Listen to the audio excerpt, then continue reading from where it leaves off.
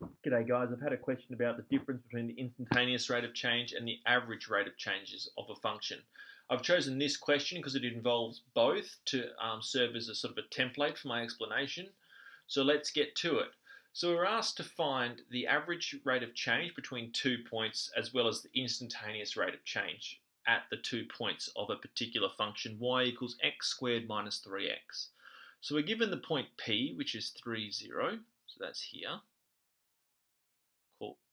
Call that point P, and we're given the point Q at 6, 18, so that's here. Q. Now, the average rate of change of the function, you need to have 2 points. It has to be over a particular distance. So here we're going from the point where x equals 3 and the point where x equals 6. And we're asked to find the average rate of change of the function. Now the way you work that out is you want to work out what the gradient is of a line that connects the 2 points. So with the average rate of change, what we're looking for is we're looking for the gradient of this red line here, the line that connects the point Q and the point P together.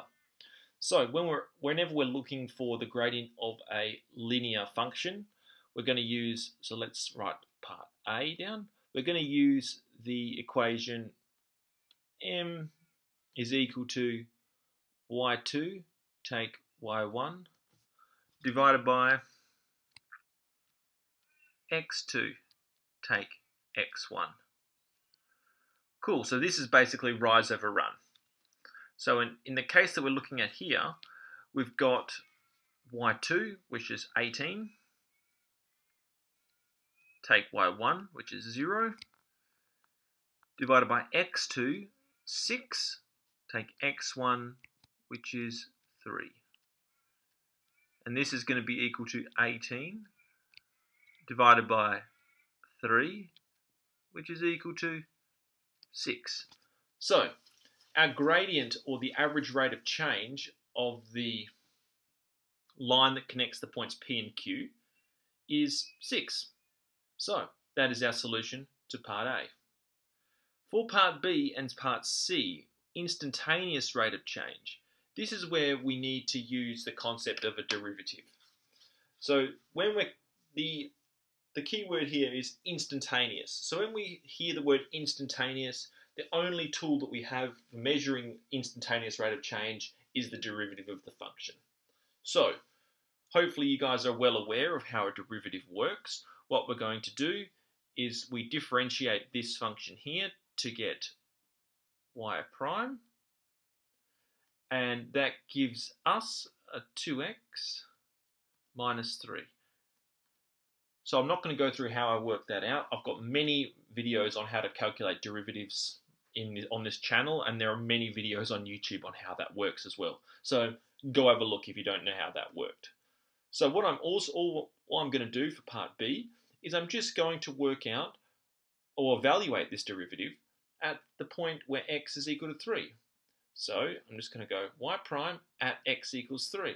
So I just go 2 times 3 minus 3 is equal to 6 take 3, which is 3. Not too complicated.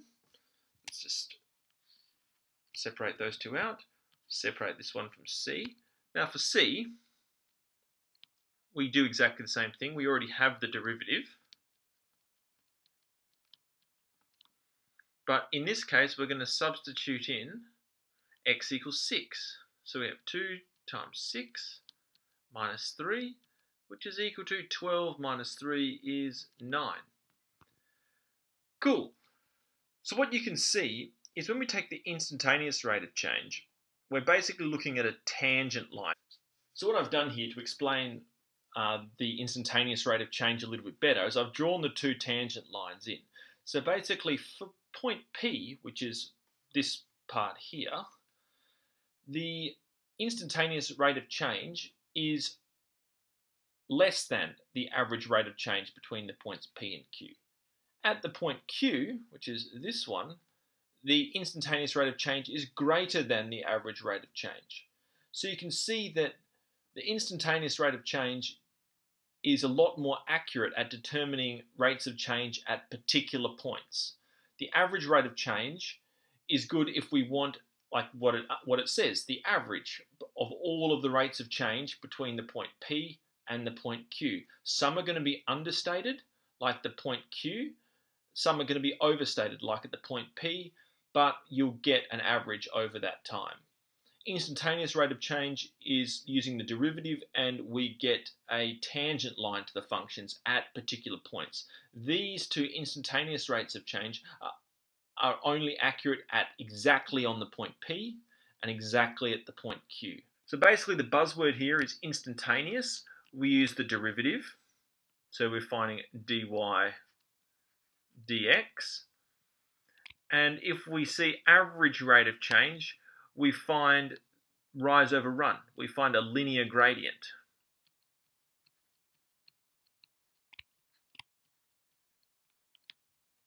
And that's basically it. Instantaneous, we take the derivative at a particular point.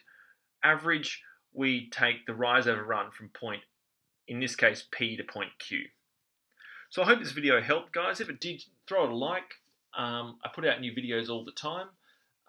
Yeah, subscribe to my channel. It helps me a lot. And if you have any problems or any questions you'd like solved, just send me a message or leave it in the description comments box below, and I'll do my best to solve any problems that you have.